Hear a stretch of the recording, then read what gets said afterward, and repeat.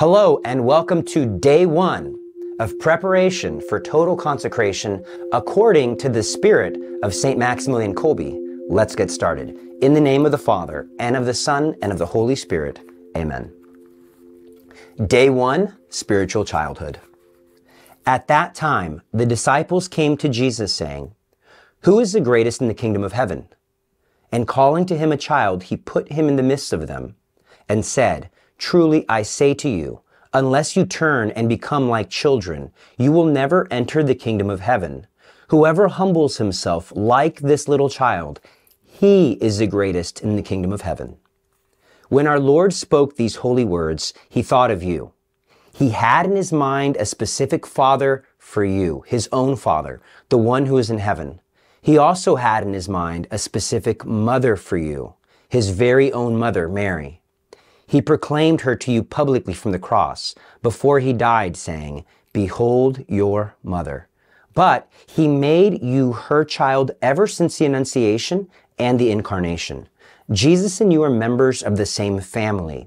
He is your brother because you both have the same father and mother. Jesus, the Son of God and the Son of Mary, wants you to become perfectly like him, a child of God and a child of Mary. If you take careful note that our Lord loves to call himself the Son of Man in the Holy Gospels, you will understand that it is because he loves to remind you of his virginal conception and birth from Mary. Rejoice in this grace which he has deigned to share with you. The Church teaches us that ever since the second person of the Holy Trinity became man and our brother in the womb of Mary, any relationship with him and his Father will imply a mother-son relationship with Mary as well. If, therefore, you wish to be a true child of God and an heir of the kingdom of your heavenly Father, you must love your spiritual mother, and you must love her as Jesus loves her. Think what a special gift our Lord wants to bestow upon you. Whoever humbles himself like this little child, he is the greatest in the kingdom of heaven. He wants to give you the grace of perfect spiritual childhood, and therefore also the greatest and most special place in his kingdom, close to his heavenly mother and yours. What joy must fill your heart at this amazing thought of the goodness of Jesus towards you. Now let us turn to page 77 for our daily prayers. If you can please kneel, in the name of the Father, and of the Son, and of the Holy Spirit. Amen. The Act of Adoration of the Most Holy Trinity by St. Maximilian Kolbe. I adore you, our Heavenly Father, because you have deigned to place in the most pure womb of Mary your only begotten Son. I adore you, O Son of God, because you condescended to enter the womb of Mary and became truly her actual Son. I adore you, O Holy Spirit, because you deigned to form in her immaculate womb the body of the Son of God. I adore you, O most holy Trinity, one God, in the Holy Trinity, for having exalted the Immaculate in such a divine way. And I will never cease daily, from the first moment I awake, to adore you most humbly, O divine Trinity, with my face to the ground, repeating 3 times. Glory be to the Father, and to the Son, and to the Holy Spirit, as it was in the beginning, as it is now, and ever shall be, a world without end. Amen.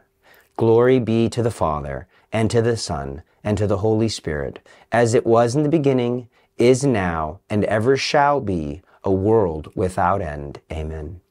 Glory be to the Father, and to the Son, and to the Holy Spirit, as it was in the beginning, as it is now, and ever shall be, a world without end. Amen. The Act of Trust in the Immaculate by St. Maximilian Kolbe.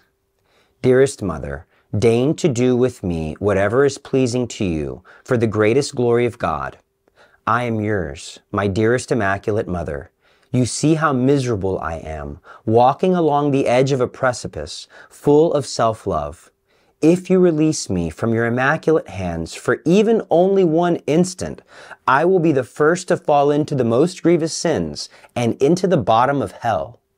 But if you do not let go of me, although this is something of which I am completely unworthy, and if you will lead me, I will surely not fall, and I will become a saint, a great saint.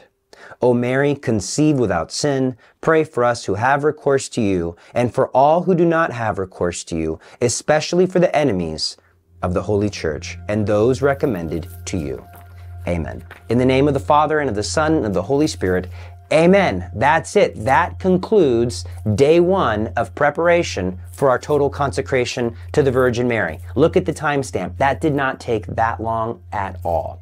Normally, after we go through our readings and do our prayers, that's when I will give any news and announcements that might be relevant for your consecration. And I will also offer some commentary, some reflection on the day's reading or on consecration in general. These are optional, but I do encourage you to do them. Today, I'm not going to offer any commentary or reflection. I will just give you a couple of points of news and announcements. So if you do not have this book, I will put links in the comments and in the description where you can get the book. If the book isn't available in your country, I put the readings in the actual video itself. Soon they will be offering an e-version of it for Kindle, etc.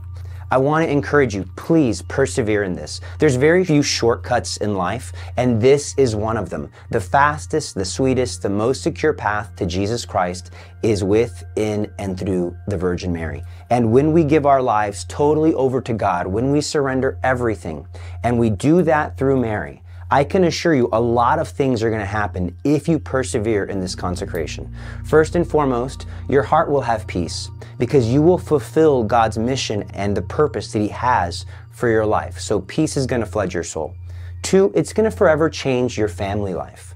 When you give your life totally over to God and you allow the grace of God to flow into your life, especially through the sweet hands of the Virgin Mary, it's going to change the way you treat other people. It's going to change the way you suffer. It's going to change the way you sacrifice. It's going to change the way you receive your sacraments. It's going to elevate every facet of your life. This is a complete game changer. So I encourage you, go all in.